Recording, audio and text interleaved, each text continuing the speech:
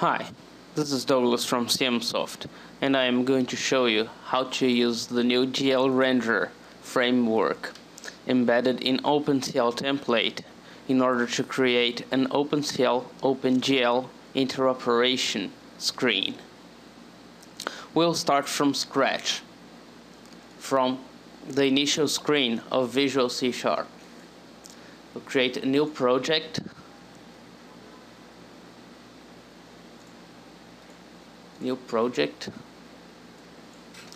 I'll call it Demo CLGL.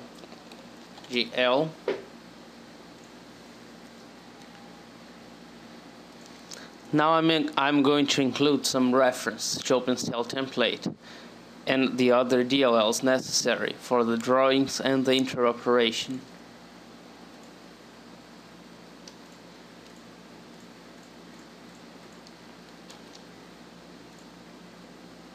Go to References. First I need to save the project. Now I'll go to References. Add these references to the project.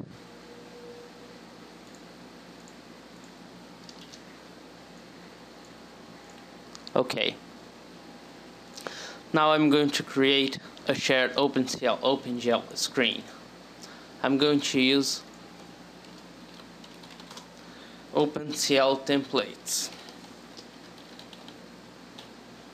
GLRender interop framework. Now I'm going to create a new shared screen.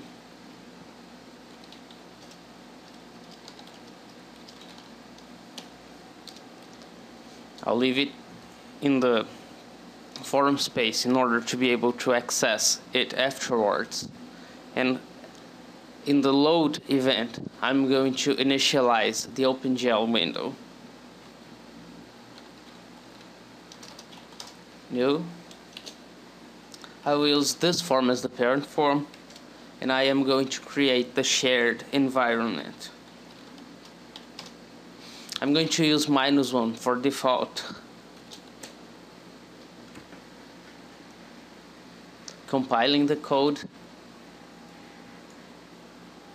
As you can see, with a code that has just a single line, I was able to create a 3D interactive environment. Let's add some code here now. I'll add a surface. I'm going to create the object using a 3D object created inside the GLRender framework. I'm going to create a new vertex buffer object model that is automatically rendered in the shared window.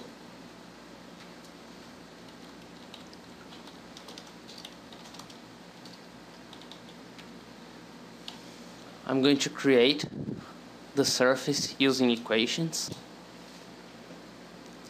I'm going to parameterize the surface using UV coordinates, and these parameters are as follows. This is the minimum value of U, maximum value of U, number of points in the U direction.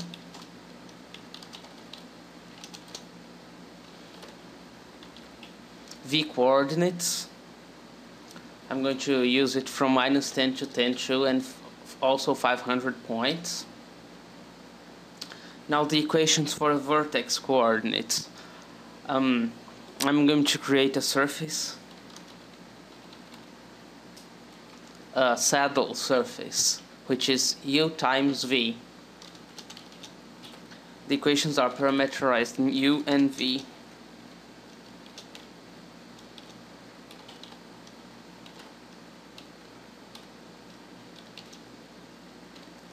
I'm going to give the colors, the desired color equations, remembering that they need to be scaled from 0 to 1.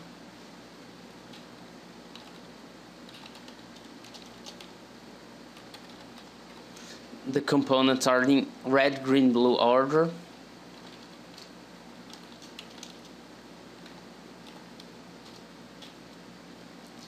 Now I'm going to provide the equation for the normal vector. You don't need to normalize these. The normalization is done within the creator.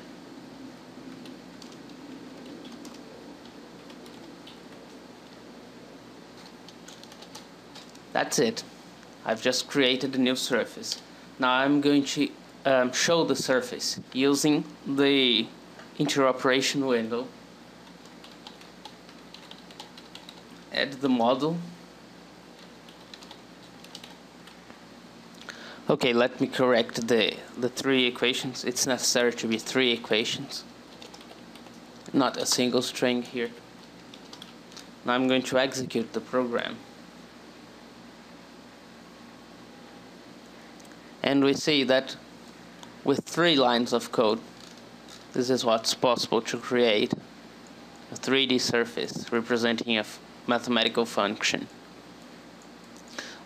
Finally, I'm going to add the 3D mouse functionality. I'll go to the design, add a new tool strip and 2 buttons. This first one, I'll set the mouse mode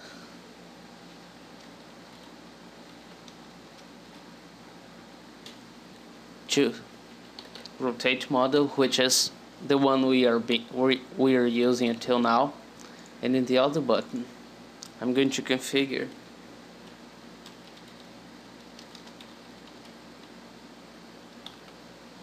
to mouse 3D mode.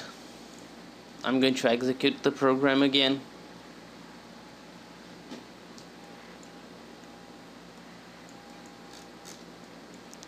I have an interactive window. Now the 3D mouse is here. I use the minus key to reduce the radius of the 3D mouse, and by clicking and dragging I can modify the surface.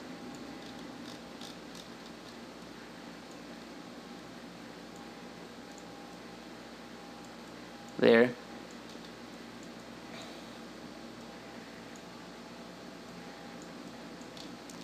I can also cut the surface using the 3D mouse.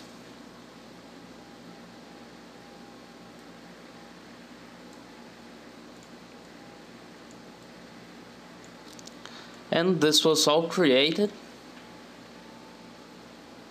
with 1, 2, 3, 4, 5, 6 lines of code. Thank you very much for your attention.